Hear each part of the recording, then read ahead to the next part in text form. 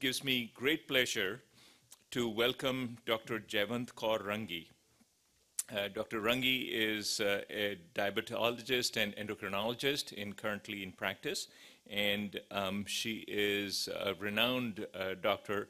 You can read her biography in the program, and without further ado, please welcome Dr. Rangi.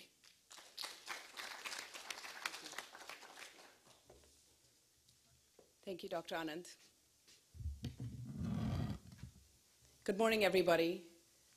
I'm honored to be here.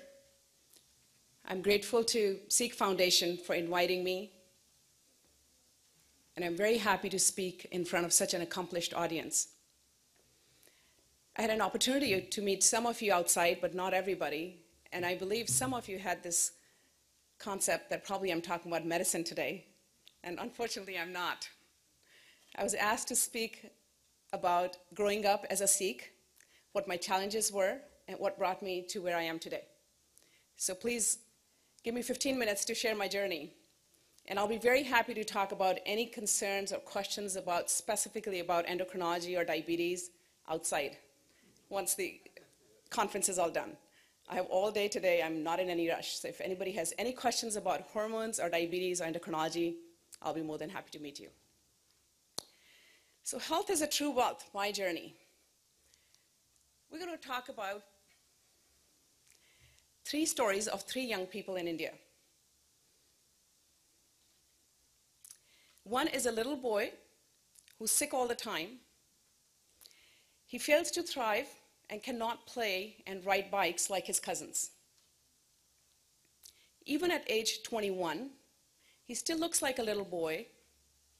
He cannot grow a beard. His health is a true concern. Do you all agree with me? Yes. The second child is a little girl. When she is just an infant, her father dies, fighting a war while serving in the Indian Army. She and her sister are raised by a single mother. Some 13 years later, they face an angry mob of neighbors who have turned on them because they are a minority. The third child is the only son in a family.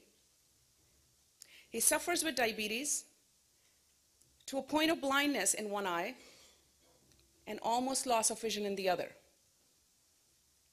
But he earns his living as a taxi driver, so he needs his eyes. He supports his family, his elder mother, widowed sister, and children. All these stories are real. They're all connected. They may look like tragedies, but they all benefited from education in a very different way. So please share the first story. The first story is about my cousin.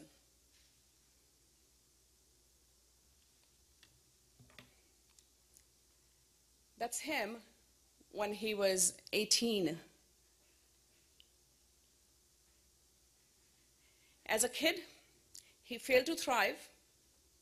He couldn't ride bikes with his cousins. And like I said, even when he turned 21, he did not grow a beard. We were truly concerned about his health.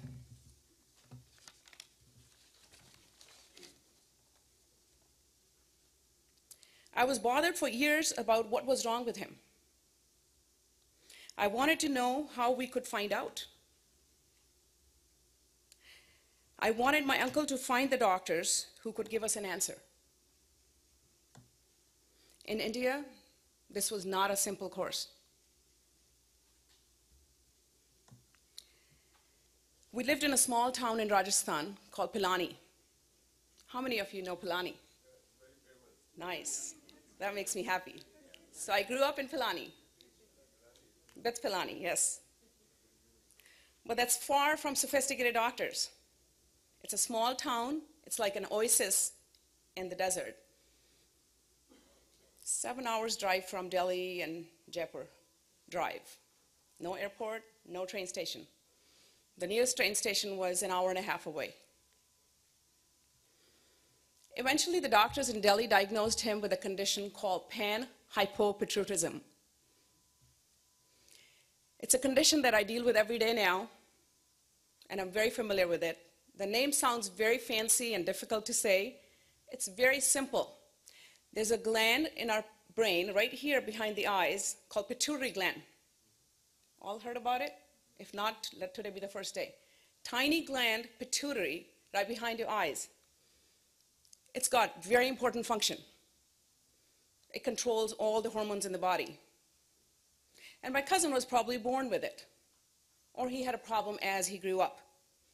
What exactly was the problem, we don't know, but the end result was his pituitary was not able to work. And the diagnosis was key to his treatment. So we were very relieved and happy once we found out what he has. He got started on hormone replacement therapy, and he's doing excellent. He grew up like everybody else. He matched his peers. But the point here is there could be something somebody could be living with that could take a long time, sometimes decades, to be diagnosed. Not that they are very sick from it, but it could be subtle problems. So as a human being, as a citizen, as a friend and a neighbor or yourself, make sure you watch out for those little things, because you may be able to help somebody by alarmed, their outlook or how they're growing up. So that was my first story. Now, the doctors who diagnosed him were endocrinologists. So that was definitely a reason what drove me to what I am today. The second child that I mentioned was myself.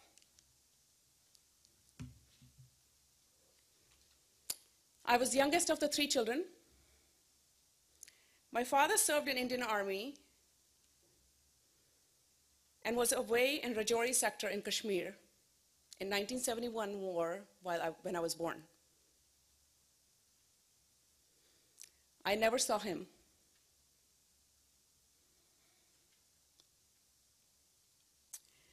He prepared this letter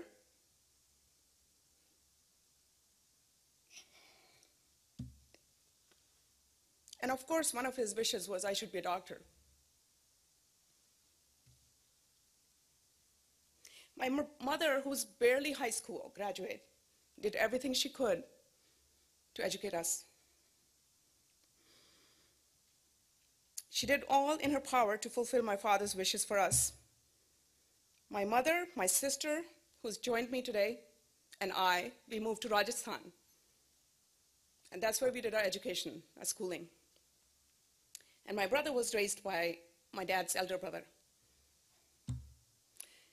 So that's when Pilani came in picture.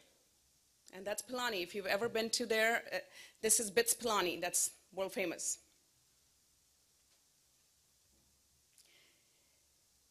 At school, I received the formal education.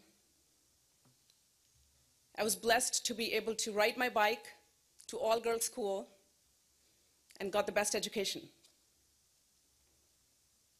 And even though we were the only Sikh family in 25-mile radius, my mother ensured that we have good Sikh education at home. After school, she read us Sikh stories, religious stories, to myself and my sister. She really modeled the behaviors of humility, service, tolerance, and acceptance that I use every day in my life now. And then came 1984. And that is not a new news for any one of you. You know about the episode very clearly. I was only 13 then, and the same Indian Army that my father fought for attacked Golden Temple, the holiest site for Sikhs.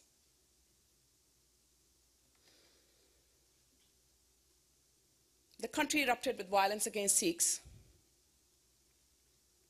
Even in our small town in Pilani, a mob formed. People who had been our neighbors and friends suddenly saw us as enemies.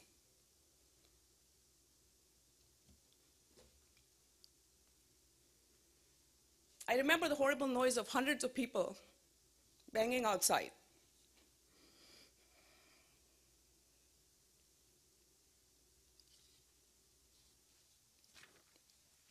Terrified, we ran outside. My mom did not have her dupatta.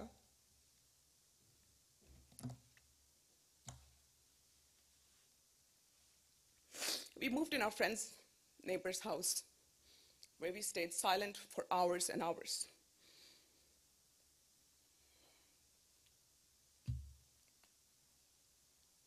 The mob soon moved there, but later dispersed. We were lucky to have another friend who took us away. It was clear we could not ride the bikes to school again.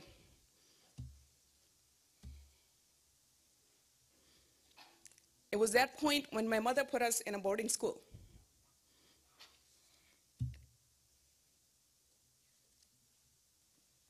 I still consider myself as very lucky, including myself, my sister, my mom.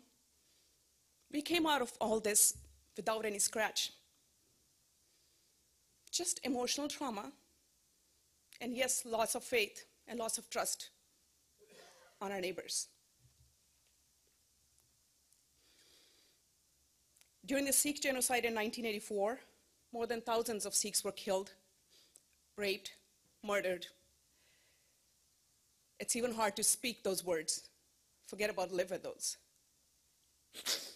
No parent wants their children to learn the lessons of violence and hatred.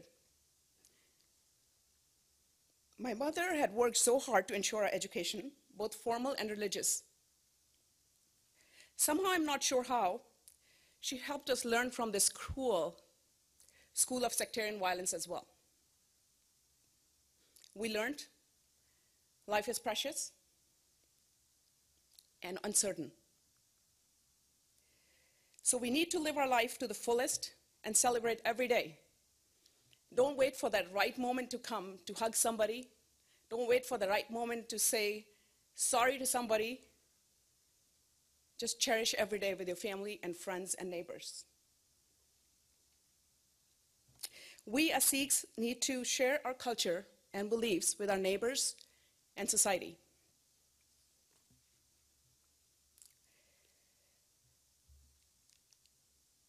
After about a decade,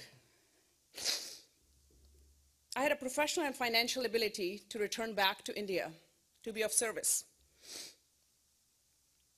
At that point, I met this third young man in my story.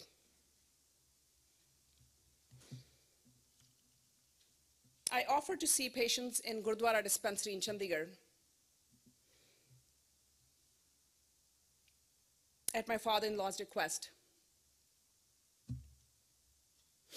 After seeing hundreds of patients one day, I was ready for a break. And I walked out just to see a big line of people waiting just to see me. And of course, I didn't want to leave.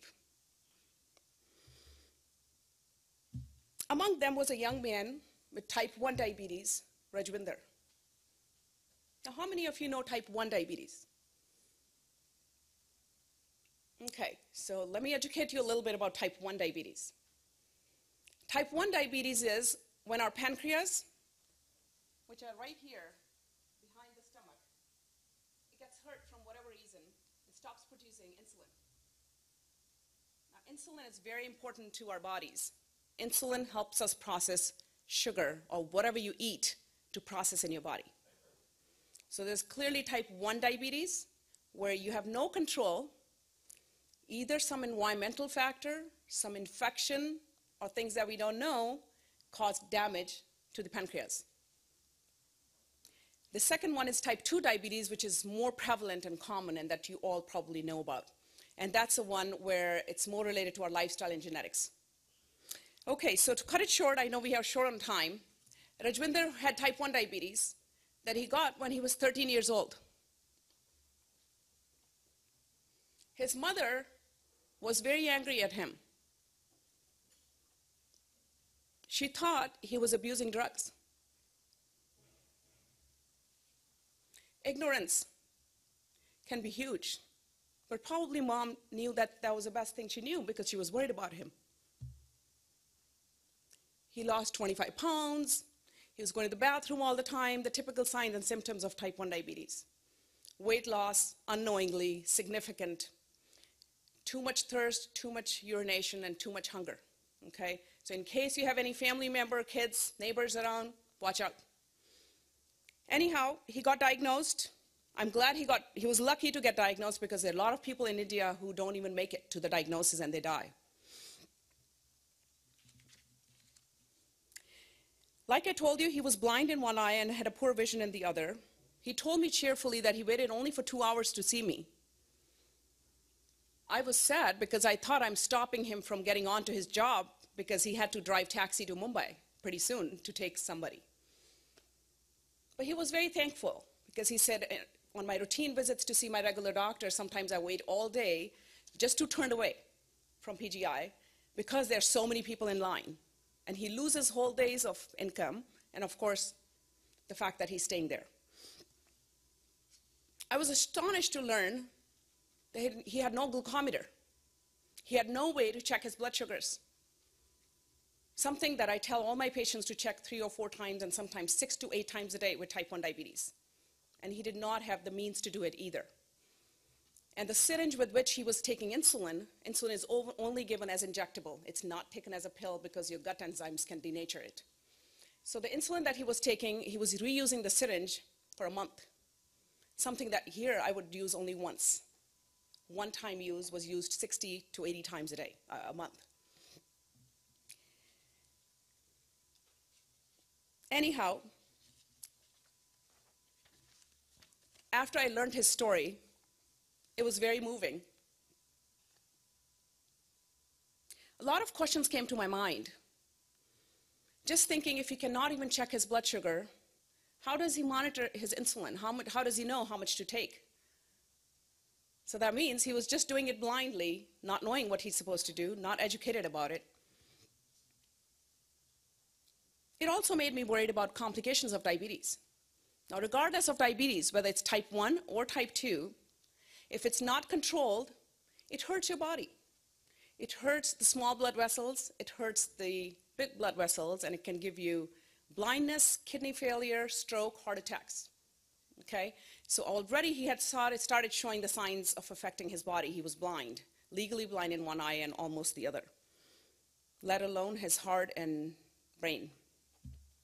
Now, teary-eyed, I gave Rajwinder a hug first and then gave him a brand new glucometer. I took some from here. And I gave him some testing supplies and some free insulin, which probably lasted him only for a month. Insulin needs to be stored on ice. Not ice, but yes, in the refrigerator. So you cannot carry as much. I returned to California and sent some more supplies with my father-in-law. But by the time he went to see him, he was not there anymore. I often think about him and wonder how he's doing. Is he still alive? Is he still driving? How can he support his family? Now, I may have helped Rajwinder. Likely the best medicine I gave him was hope, maybe for a month. But he gave me a lot more.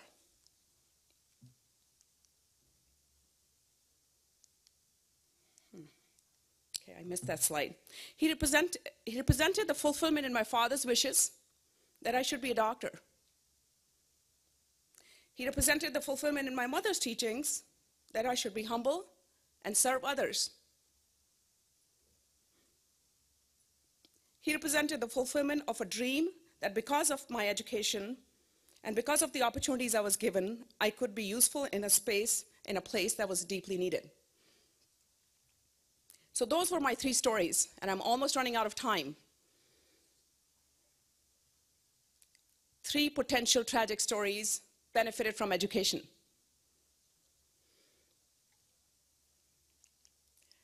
This is me today. I'm lucky to be in this country. I went to medical school in Lady Hardinge Medical College in Delhi and thereafter Wayne State University, Detroit, to finish my residency and fellowship. And today, I'm the only endocrinologist in 3 counties. I have an opportunity to touch many lives. I travel all across US, speaking and educating doctors and others in my specialty about the new drugs and the new advancements in my field. I feel blessed to have that. Now, in conclusion, my wish for all of you is to take advantage of the endless opportunities for education in this country, and that you use what you learn in turn and turn the potential tragedies around you into your own stories of hope and abundance. Thank you.